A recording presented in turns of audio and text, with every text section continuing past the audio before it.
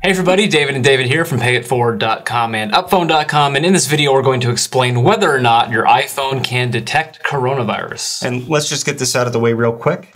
The answer is we don't know, and the answer is no at this point. And you should also just get a coronavirus test.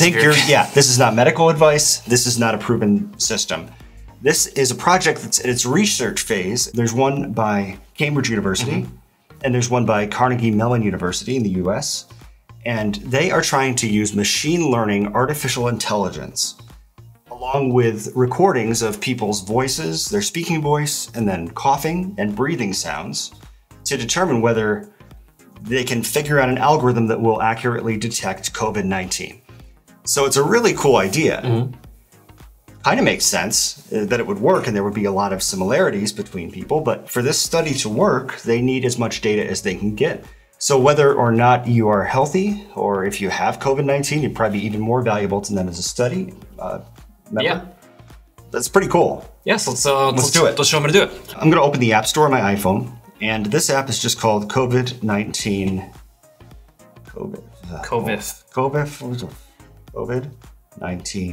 sounds.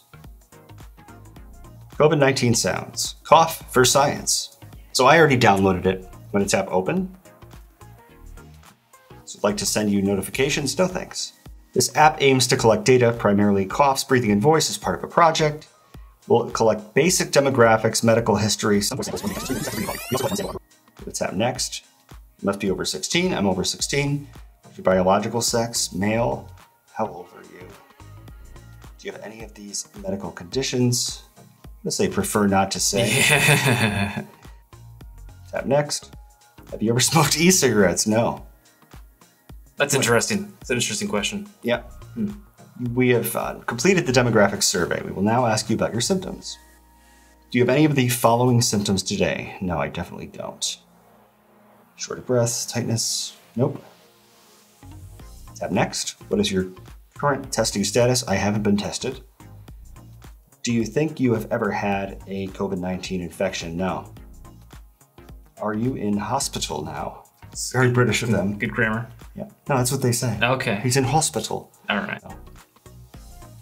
Press the red button below and breathe in and out as deeply as you can 5 times.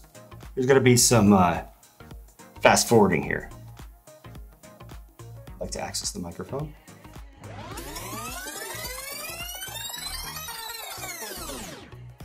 Okay. Well done. You may listen to your recording or record again. I think I'm good. I think you nailed it. I think so too. All right, next. I hope my data can help manage the virus pandemic. I hope my data can help manage the virus pandemic. I hope my data can help manage the virus pandemic. Next. All right, so we're going to give them one sample of my location. Allow once. Next. Great. You did it. Awesome. Yeah, you'll notice it didn't ask me for my name. It created a token, which is a unique identifier, but anonymously. So really, they don't have any information on who I am. They know where I am. They know where I am. We'll see what comes of this study and the other ones like it, and hopefully they can make some progress. Yeah, I hope so. So very cool. Yeah, this is kind of similar to, we did a video a while back where Apple had a symptom checker too, and you kind of went through what was going on, and they said you might have coronavirus, you're probably okay, you definitely have it, and we can link to that in the description section right. as well. So this is nothing like that, but it's not. I think okay. Well, what do you think it's like that? I think it's similar. It's in that it's a coronavirus thing. It's a coronavirus survey for public health benefit.